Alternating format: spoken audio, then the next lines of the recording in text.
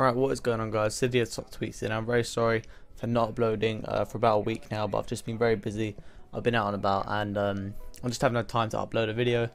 But now I'm back, and I'm bringing you a new video today.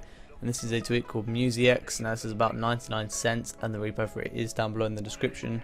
But anyways, guys, what this allows you to do is if I triple tap my home button now, as you can see, I've got the song that is currently playing, but that is paused at the top there.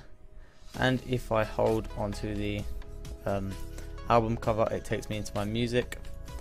And also, if I just bring it back up, I can click play, and I can change song like so, and shuffle or put it onto repeat like so.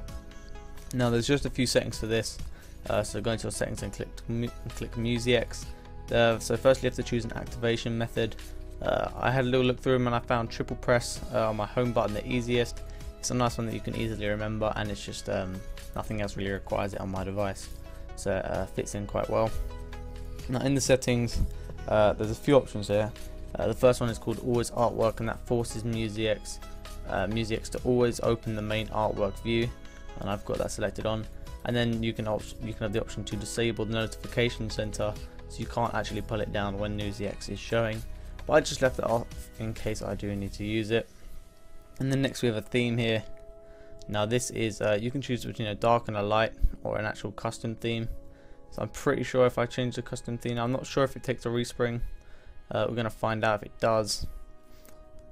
If I back out real quick, no, there you go. As you can see, it doesn't actually take a respring.